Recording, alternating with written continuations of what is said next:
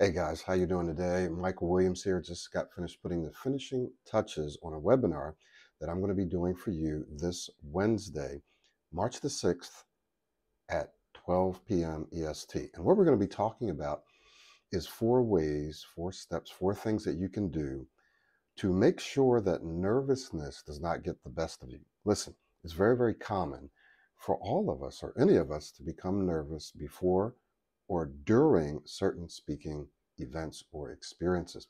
But here's the key: nervousness does not have to get the best of you.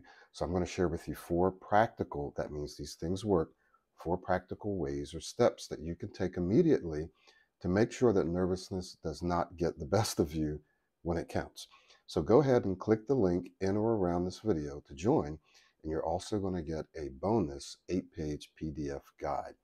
Okay, so once again, my name is Michael Williams. Thank you so much for watching this video, and I want to see you this Wednesday, 12 p.m. Eastern Time, in the webinar. Make sure that you bring your questions. Look forward to seeing you.